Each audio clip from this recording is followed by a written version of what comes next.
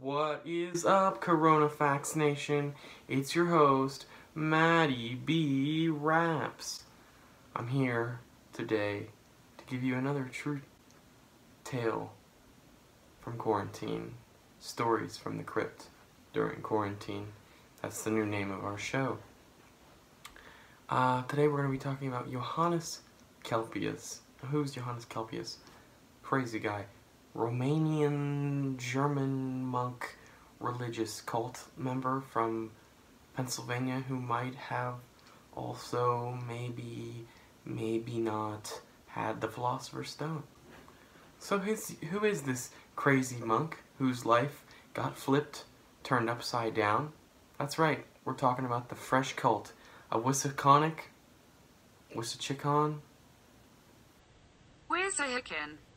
Creek outside of Philadelphia. You see, the city of Philadelphia was founded by British aristocrat and oatmeal boy William Penn Sr. in 1682 as a place where he, a Quaker, and other religious minorities in the British Empire could come to seek refuge and freely practice their own religions. Being a Quaker, Penn eventually was able to attract other persecuted minorities from a wide range of countries, including the Huguenots from France, Mennonites from Germany, Amish from Germany, Catholics from just about everywhere, Lutherans, and Jews from England, France, Holland, Germany, Sweden, Finland, Ireland, and Wales.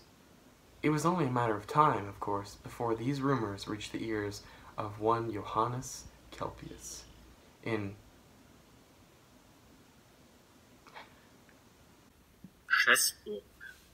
Transylvania, in what we now know as Romania. Johannes Kelpius was born in 1647. Like many other figures in history, we don't really know much about his early life until, of course, he started attending the university at the University of Altdorf near Nuremberg. While attending school in what would today be considered Germany, he Latinized his name to Johannes Kelpius to better fit in with his fellow contemporaries. At the age of 22, Kelpius had acquired a master's degree in theology, and he had published several educational texts. While attending school, Kelpius went through his edgy, too woke for medieval Catholic Church phase.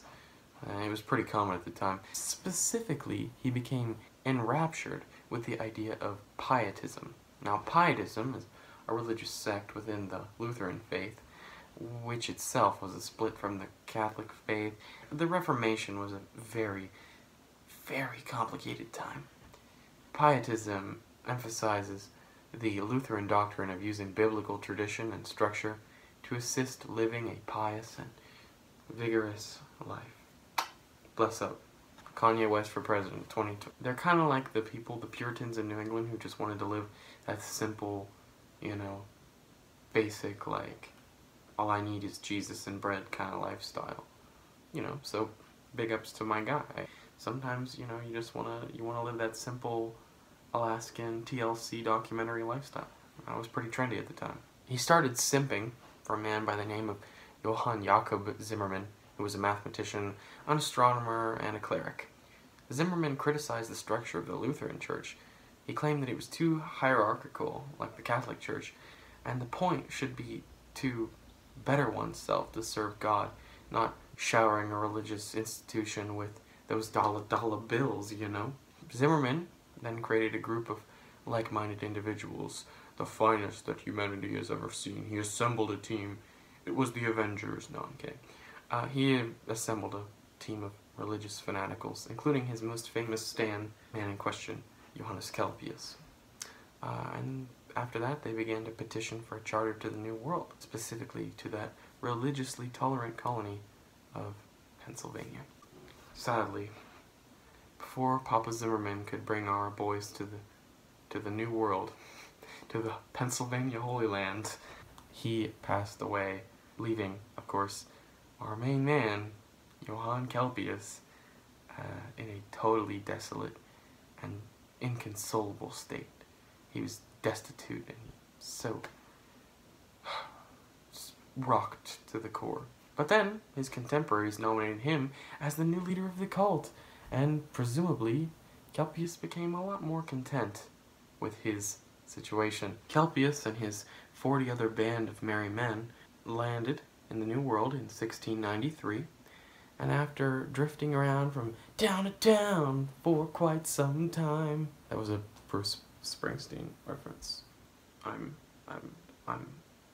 artsy like that, ladies. Ladies love an artsy guy.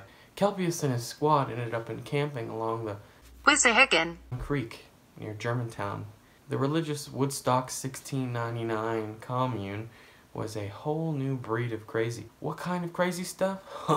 You may be wondering.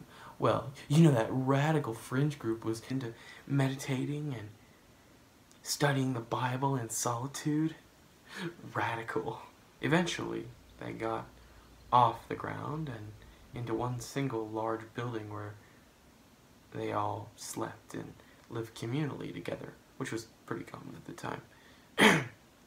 Later on, their society reached new heights when they built other societal facets, such as a school, and a church, and not to mention other famous religious faces like Christopher Witt and Conrad Mathai resided in their town for quite a long period of time. They had the whole cast. It was like PC Jonestown, man. It was good times. But then, things changed. Johannes Kelpius,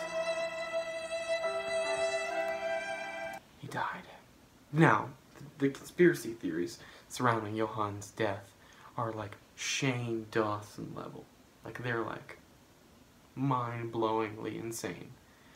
But probably, for a little taste, I'll give you the most famous one.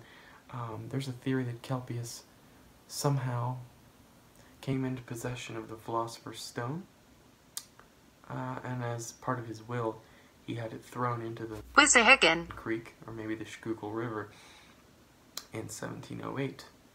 But hey, that's just a theory, a cult theory, and Kelpius also had a lot of random, wacky other facts that I thought were too interesting to not put on this list. They're pretty wacky.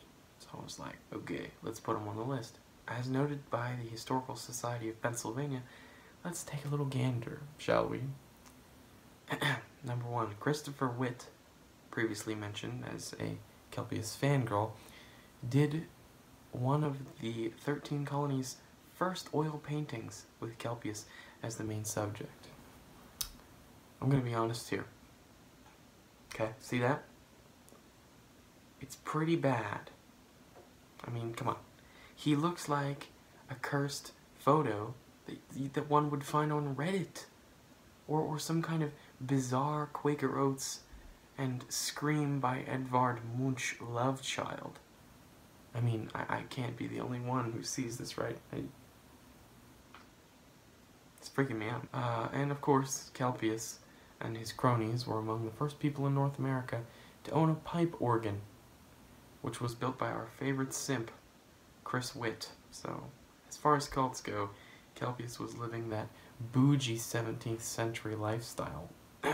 Kelpius wrote a prayer book of hymns and songs he created over his lifetime, later published in English in 1761. It was titled The Art of the Deal. No, I'm just kidding. It was actually called A Short Essay and Comprehensive Method of Prayer. So,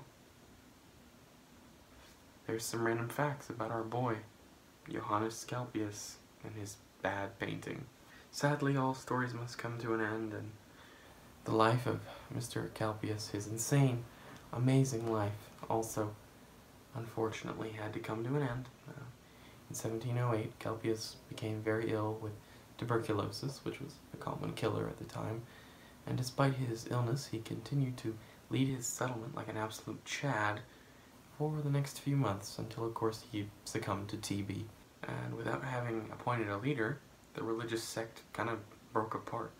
Like the Breakfast Club, they're like, you see us as Chris Witt, a guy who can't paint paintings.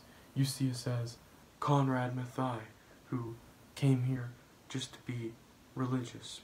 But you can call us the Quaker Oats clip. Don't you forget about me. And wrapping up, to this very day, you can go to the cave outside of Philadelphia, where the cult had their earliest little meetings and gatherings. You can go visit. I highly recommend you do.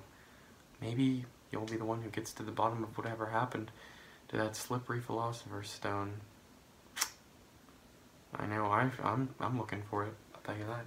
Anyway, that's all for this week on Corona Facts with Maddie B. Raps. I gotta sneeze.